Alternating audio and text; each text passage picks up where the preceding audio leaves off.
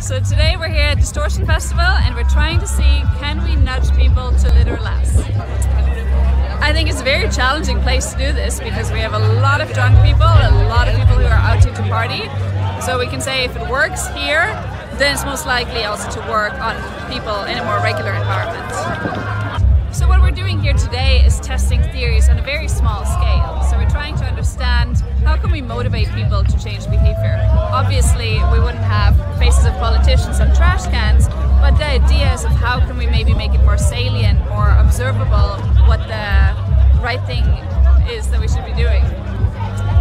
So behavioral economics is part of traditional economics, and the idea here is rather than using rules and regulations or economic incentives to get people to change behavior, we're using tools from psychology such as nudging in order to reach the same.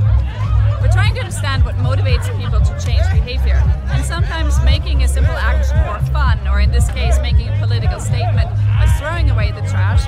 They don't even think about that they're throwing away trash, they just want to interact with this particular nudge. We care a lot about how others see us. We know our social identity and how people perceive us and our actions is very important to us. So by adding these eyes to the trash can, we are reminded that other people are observing our behavior, and if we do know what's the right thing to do, then we are reminded of that in that moment where otherwise we might not have thought about it.